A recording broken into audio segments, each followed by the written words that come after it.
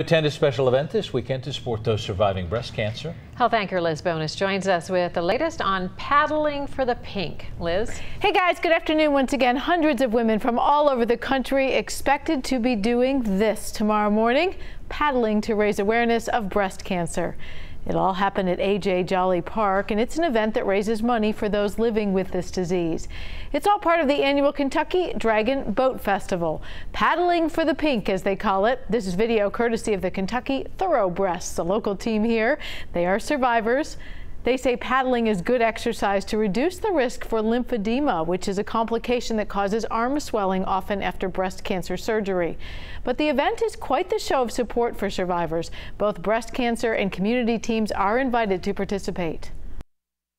So this year we have 4 breast cancer teams coming. We have one from Pennsylvania, one from Ohio, one from Minnesota, one from Kentucky, and then of course our team, the Kentucky ThoroughBreasts. And then we have 41 community teams. So churches and friends all get together and form a team of 20 paddlers and get out there and compete in the races.